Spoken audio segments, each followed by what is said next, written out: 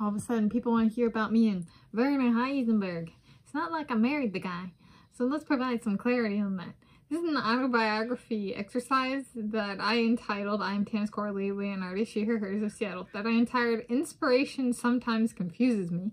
Then it was a limit of 1 page typed single font in Word document type .doc, Cambria body font size 12. Oh, no, actually this one was Times New Roman. I apologize. And Times New Roman.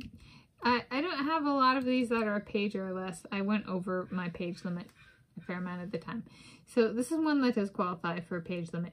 And so I wrote it Saturday, 27 October 2018. I'm filming this Saturday, 8 June 2024.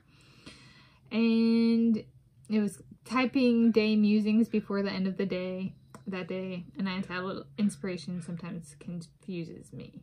So this was kind of like a sequence of 3 entries. This was 1 of 3, and I've already done 3 of 3. One from 6 January 2019, if I'm recalling correctly. And I'll link to my A Page in the Life of playlist and notes on autobiography / biography playlist, and then book / reading notes playlist. This is technically reading notes because I'm reading what I wrote. So the reading is the notes, and then I'm providing context. Here we go. Inspiration sometimes confuses me. I suppose to me inspiration is when something or someone amazes me to the point where I want to do or make something in response. It makes me want to be better in some way. I suppose that I find this concept confusing because I was voted most inspirational in high school swimming and water polo, and I still wonder what it was that my teammates found inspirational. I've struggled with inspiration in the sciences. I was innately interested in math as a kid and loved the abstraction, so saying someone inspired me isn't really correct.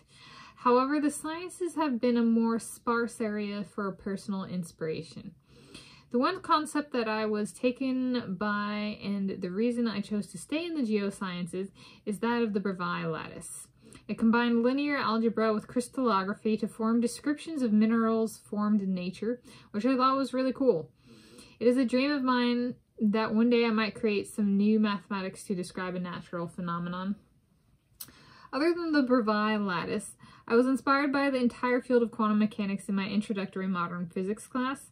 At the time I had a concussion, and for whatever reason quantum mechanics was soothing and just clicked. It was something I intuitively understood and was good at. This was the first time I had felt inspired by a topic in physics.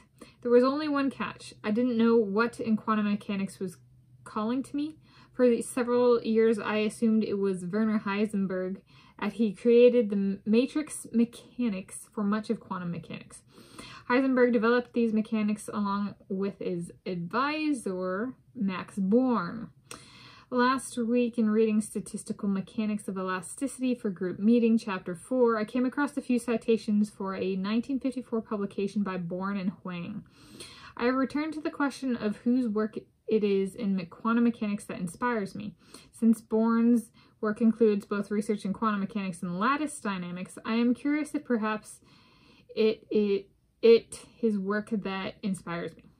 I realize this might all seem a bit strange, but my heart was always drawn to each of these topics, and I feel that there is something or someone that may join these two foundational interests of mine. I have ordered a couple books by Born to read through and see if potentially his work is the inspiration I've been sensing. I've gone through the research of several other quantum mechanics physicists, and none of them seem to be quite right. Oh well, back into the fog of finding my inspiration, embracing uncertainty on this pursuit. Tanis C. Leonhardi, 10/27/2018. So yes, I did not, this was actually, interestingly enough, at this point in time, I did not necessarily, I accepted my typos as I went.